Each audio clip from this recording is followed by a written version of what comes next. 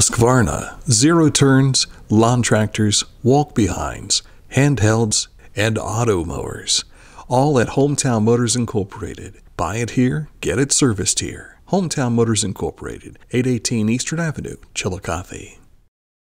Talking with Zane Trace coach Heath Hinton, 56-0 over Clark Montessori. And coach, you racked up 400 plus yards tonight. You held them to 112 total, and that was it. And that's just an outstanding performance going into the playoff. Yeah, you know what, they did some good things on it. They threw the ball well. Wide receiver would make some plays. Quarterback threw it up, and we were a little worried about their speed and their size up front, and our kids handled it pretty well. So we get to play another week. We get to go back and improve. And like I told the radio, man, our young kids really proud of those guys sticking in there and hanging out. And we get them out of practice earlier now, but they're the heart of our scout teams, and they're still working really hard for us. And then our seniors are doing a great job leading. Our captain's doing a great job leading on us.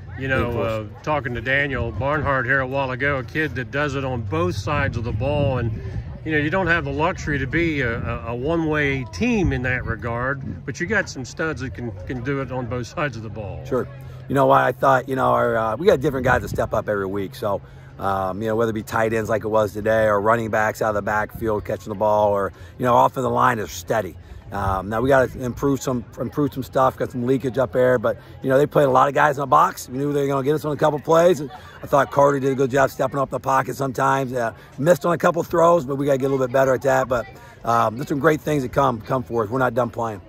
Heath, lastly, this is something your uncle talked to me many years ago when they were used to going deep into the playoffs, about pacing the team throughout maybe mid-season on. Yeah. Is that a lesson that you've picked up on? Well, he's with me, so he tells me what to do most of the time. So he's a smart guy, and he's been through the process, so why not listen to him? And a lot of our coach staff's been through that process with him, and now been with me too. So I got a lot of veteran guys, got a lot of guys can't walk up that hill now anymore, but they're a lot of great guys. But yeah, we start cutting down our practice time, make sure it's fast and efficient, and our kids are getting a lot of the individual reps, also getting their footwork, their fundamentals in, and we keep doing that each and every week.